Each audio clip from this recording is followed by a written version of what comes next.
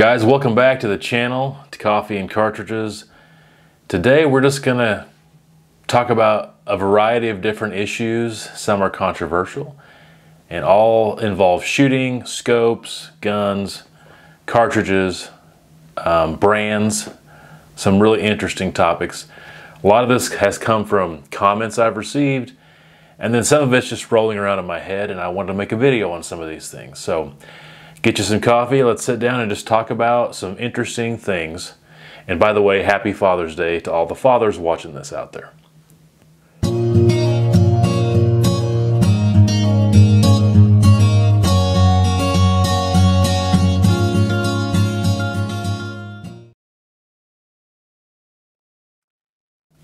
The first topic today I want to talk about is good experiences versus bad experiences. Having a channel and reading a lot of comments from a lot of different people from all over the world can be eye-opening.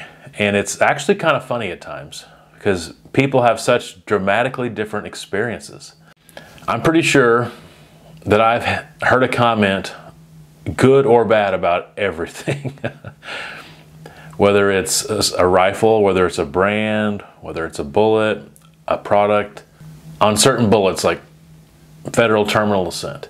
Overall, it's just a bullet that's pretty popular. You can really only get it in factory ammo. It is hard to get, the reloading components. I recently got some and I loaded them up, but they're very hard to get. But overall, a pretty well-liked bullet. And I've had people tell me, they've killed 12 elk with it and 5 deer and caribou, and they don't take more than a step. And it's just really been an incredible bullet. And then I've had people say that it's the worst bullet they've ever shot, that they've heard stories and they've seen it for themselves, that it breaks apart or it does this or does that. And it's the worst bullet and they'll never go back to it. And I'm not discounting either person. And so I don't doubt them. One person's had some good experiences with a particular bullet. One person's had some bad experiences with a particular bullet. It's just amazing. I'll talk about a bullet and then I'll have someone tell me how it's never failed them and it's the greatest bullet they've ever used.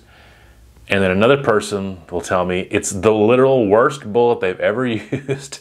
Use anything except for that bullet. And it's just amazing the dramatic differences.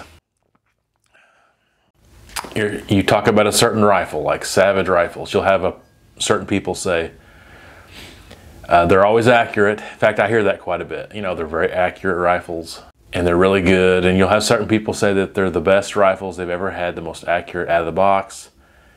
And then other people say, I've had, 12 Savage rifles and all of them were duds and all of them were lemons and they were terrible and I'll never get a Savage rifle again.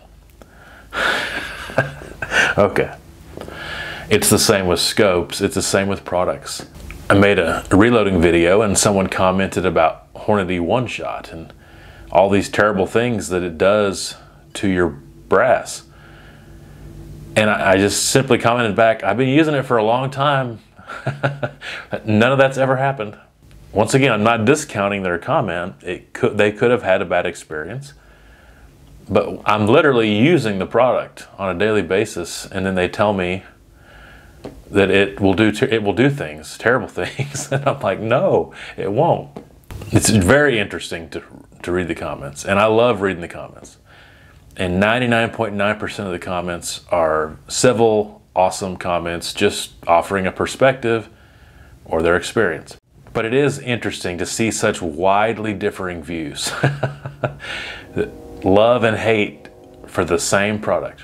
Sometimes I think we had one bad experience and then we started searching internet forums and discovered some other people have as well. And then we come up with the idea that that product or rifle or bullet is horrible. But here's the thing, if you searched the internet to come up with positive, stories, you could find it too. It's the same way with reviews to a degree. I mean, you want to hear a positive review, it's out there about a product. You want to hear a negative one, it's out there about a product. We're all just human beings, and I'm no different. if I buy something and it doesn't work, I'm pretty well done with that brand, and I'll go with something else. And if I buy something and it works great, then I'm a fan and I'll buy more. It's just human nature. Once in a while, you'll get a consensus where just about everyone agrees that something is terrible or something is really good, but very rarely does that happen. And I just thought it'd be interesting to talk about it, and especially just reading comments that, wow, you love that, you hate that, it's the greatest thing you've ever used, it's the worst thing you've ever used. Kind of funny. And then I also get comments about, I'll never buy that, it's made from China. And that one I do get. In a perfect world, I probably wouldn't either. You know, if I could buy everything American made and it was reasonably priced, I probably would avoid certain places too. And so that one I totally get, but I've always been a proponent of good value. You go back to the very first video that I've ever done on this channel about guns. To this day, that's been a consistent theme. It's, you know, getting the most bang for your buck, the most efficient cartridges, most efficient, you know, buy on something. And I mainly like that because I just haven't had a lot of money in my life, and so I've never been able to buy expensive rifles, expensive scopes, go on, you know, trips to Africa. I've just never been able to do stuff like that. Maybe in the future, but I've always had limited funds, limited time, and had to make the best with my time I could, or had to get the best value for what little money I had. And so sometimes that's not American made. You know, you look at the scope brand Arkin. They're an American company, but their stuff is made over in China. That Arkin EPL4, I believe is what I have, is an amazing scope. It's really, really good. And for the amount of money you're putting into it, it's incredible. And you compare that to an American-made scope, like a Loophole, for instance, that would have all the same features, the same glass quality, the same turret quality. It's going to be 2 or 3 times more. And so I get it. You want to stick with American products, and I agree with that, generally speaking. But when I have limited money and I can get a 3 times better scope for the same price, I'm probably going to do that. We get hung up on brands, and we're all like this, and I'm no exception. I become loyal to brands just like anybody else because I got it, had a good experience, or they had good customer service, and I just simply like the company. So nothing wrong with it, very normal. But sometimes certain brands are overpriced. You know, I can think of some really, really good companies like Weatherby, Nosler, Loophole. Great companies, great products. They're overpriced. Nosler in particular, man, they got great bullets. It's like quality, just good quality, right? Partitions are way too expensive. I think the Accubons are too expensive too. Now, I know that not all bullets are made in the same process, right? So to put that partition in the bullet might, the manufacturing process of it might make it just a little bit more expensive to make, okay? That's fine. I'm not saying all bullets should cost the same. But to buy 50 bullets of partition, you're spending $75. And I mean just the bullet. I'm not talking about ammo. It's a Spitzer soft-pointed bullet, really, with a partition in it. It's well designed and it performs very well, has a great track record. Should it cost what it cost? No. The Accubons are more reasonable, but man, they're overpriced too. I would just say that. And it's not just Nosler. I'm not just picking on Nosler. There's other brands that are way too expensive as well. But just Nosler jumps out to me. Partitions, too expensive. Accubons, too expensive. You might think the Accubon long ranges are too expensive. They're actually cheaper than Accubon. What it is you always get the Accubon long ranges in boxes of 100. And then you get the AccuBonds, usually in boxes of 50. So you're actually paying a lot more per bullet for the standard AccuBond. You have good experience with them and you've killed a lot of animals. You're probably thinking, well, who cares? I don't care if I have to pay a little bit more. I know it's a good bullet. Awesome. The Spear Impact bullets out there, it's much cheaper. Probably would lean more toward the Spear Impact. If it's the same, if it's the caliber and the bullet weight that I wanted, and I can get it. Just because it's such a better value and it performs pretty much the same. But there's definitely things about the AccuBond, especially the availability and the variety of different bullet weights and calibers, that make it stand out. Now, I talked about this recently on a video, but I compare the Vortex Crossfire 2 to the Leupold VX Freedom. One was 3x9x40, the Leupold, and then the Vortex, I believe, is 4x12x44. The Vortex has much better turrets than the Freedom. They have more tactile click. They feel better. They're just, in all ways, the turrets are better. I haven't done extensive testing, so I'm just going to say that the tracking is good on both. I'm not, I haven't really put them to the test, so let's just say, for all intents and purposes, the tracking is the same. Probably the same glass coming out of the same factory and probably not in America. But I'd say glass quality is the same, but man, the turrets, it's night and day. The features you get, you're getting a higher magnification, 4x12, a bigger objective lens, 44 versus 40. You get a dead hold BDC reticule, which is kind of like the Leupold Boone & Crockett reticule. But the VX Freedom, at least the one I have that's $300, has a hump plex. It's very similar to a duplex. Doesn't have any kind of special reticule. So you're getting a very basic reticule. Way worse turrets. Everything else pretty much the same. A lower magnification, smaller scope, and you're paying double the price. The VX Freedom is $300, and the Crossfire 2 is $160. And if you just simply got like a 4x12x44 Leupold with the Boone & Crockett reticule, just to make it more apples to apples, probably going to be $400 to $500. And that's still with the turrets not being as good. All scope companies have cheap scopes and nice scopes. And I know like some of the VX3, the VX5, the VX6, the Mark series, there's some incredibly awesome Leupolds. And there's probably some dud Vortexes, but I'm just giving you a comparison of two that are kind of in the same class. One's almost double the price and it's not as good. By the way, both scopes have the exact same warranty.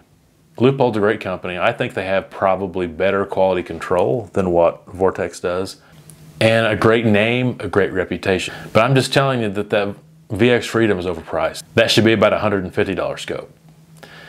Now, let me just throw something out there. The fact that Vortex has this incredible warranty, Burris has a lifetime warranty, Arkin has a lifetime warranty, and if you notice, all these new scope companies, they're all having unconditional lifetime warranties. Not all of them, but a lot of them. Well, the credit for that goes to Leupold. They were really the first one to offer that awesome warranty, so you got to give them credit there, that they've kind of shifted the industry through competition to where we're getting a better warranty in a lot of scopes. And then I mentioned Weatherby.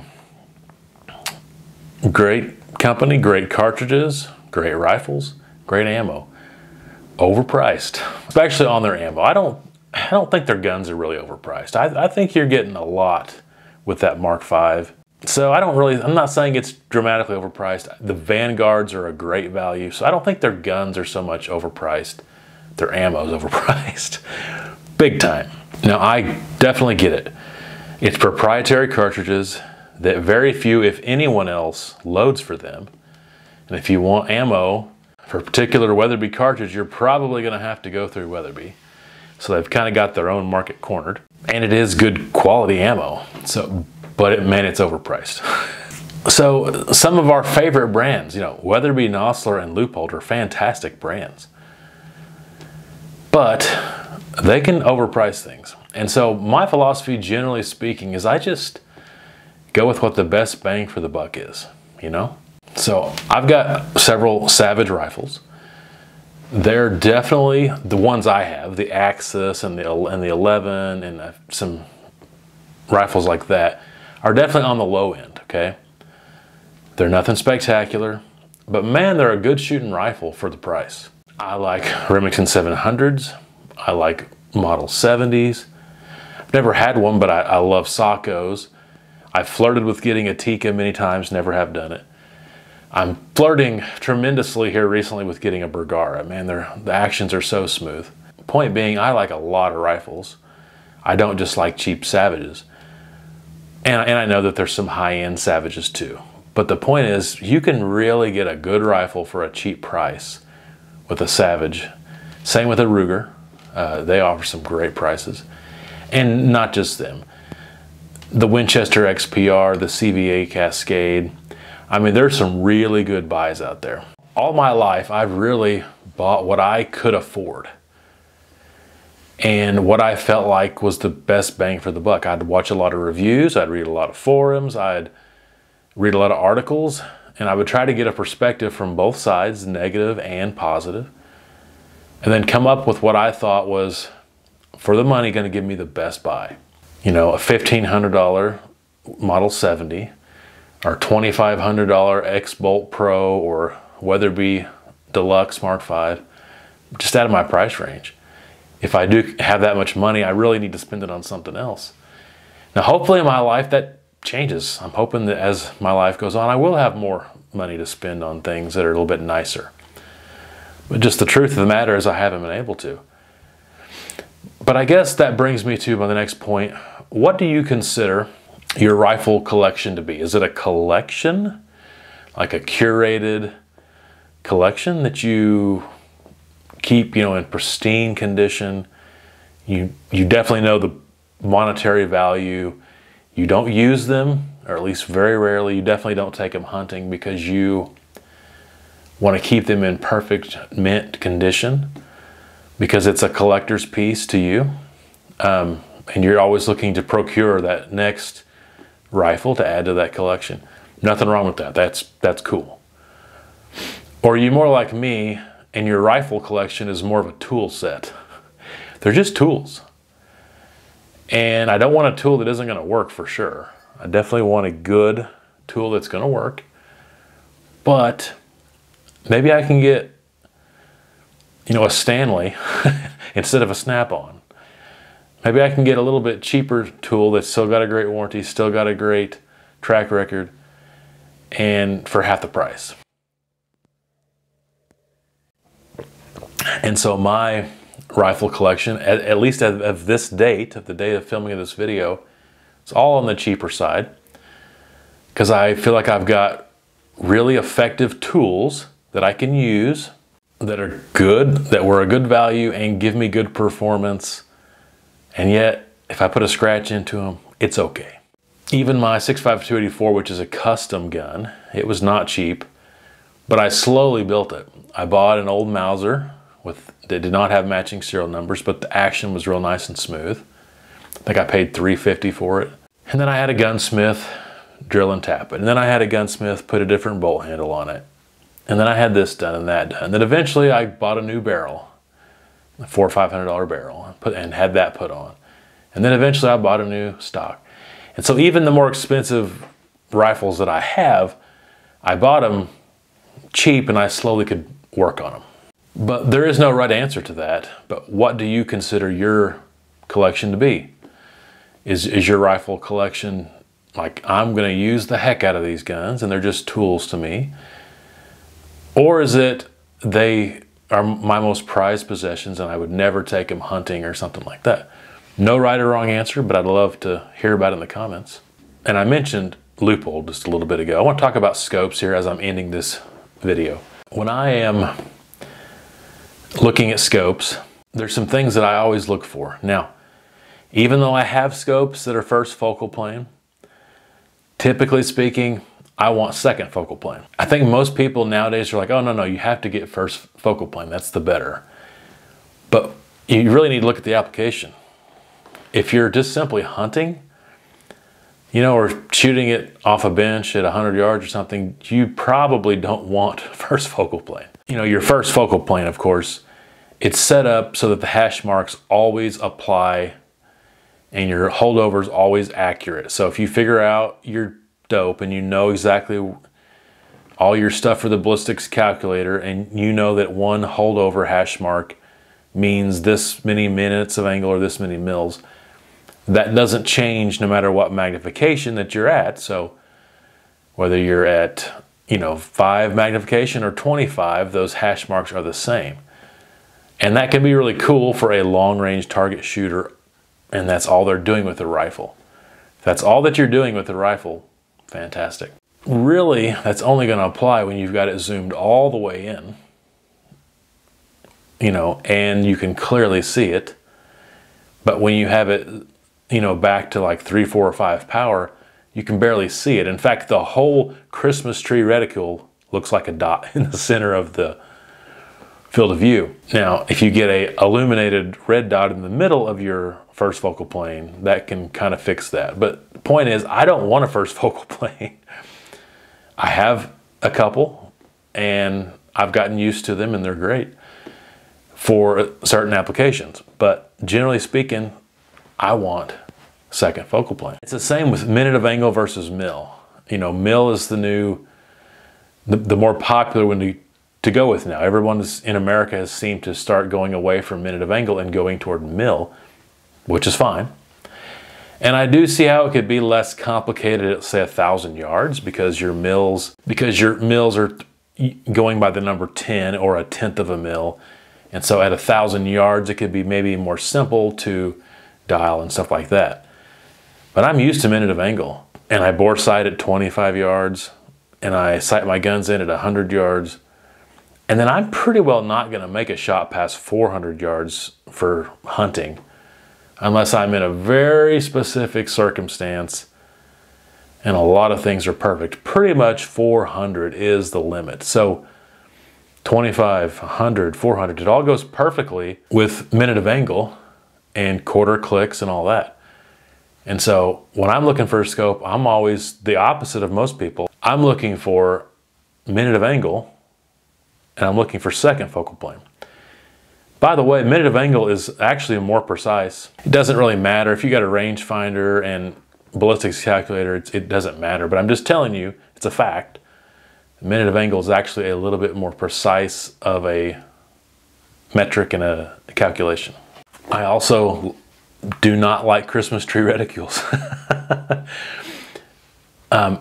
I do want something besides just a duplex. I don't like just a duplex. What I want is a duplex with very thin crosshairs. I want to be able to see the crosshairs, but I don't want them to be blocking anything. And then I want just a couple hash marks going down, you know, just a couple holdover marks. That's kind of what I like. Maybe a mark or two to the right or left for like one windage mark, but I don't want a busy reticule, but I want just a little bit more than, you know, duplex. So that's my preferences when I'm looking at a scope. Go with what you want. Don't worry about what the pressures are in an industry or what's hot. Same with cartridges.